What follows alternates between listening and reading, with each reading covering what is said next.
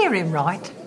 You're blaming us. All I'm saying is I wasn't the one who was being deceptive. You ladies could have told each other you were still seeing me, but you didn't. I didn't feel it was my place to say. Who am I to come between two best friends? Best friend? Pat? Oh, she may be a lot of things, but I'd hardly call her that. Meaning? Do you want me to spell it out?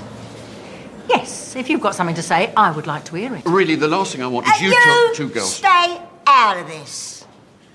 I mean, trying to make yourself into a class act when we all know what you're really like. I mean, I'm surprised you're not at King's Cross Station at this moment, tatting for business. You can talk.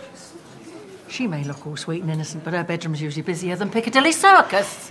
You see, she's showing her true colours now. She talks like a tart and acts like a tart. Says Lady Muck, the queen of stale beer and pork scratchings.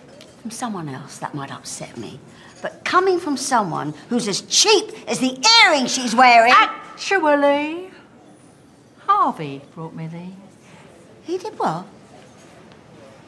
Don't tell me he bought you those. The other day. Which day? Monday.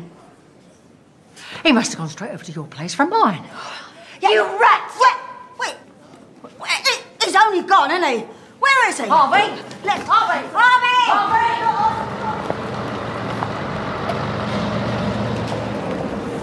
Where is he?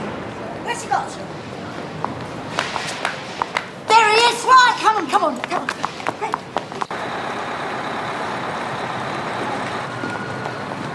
Peggy! What? Peggy, I can't go on much longer now. Well, we can't let him get away with this, can we? Oh, look, there he is, come on. Oi, you! Oi, stop it!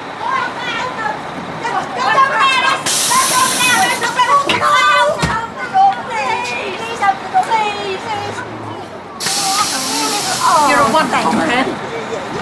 Thank you so much.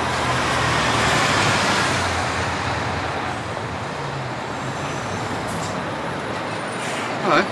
Sit in. Show me the sights.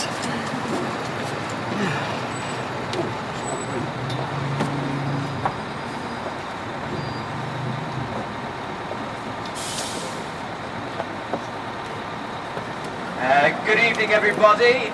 Welcome to London. I'm your tour guide, Timothy. And away we go.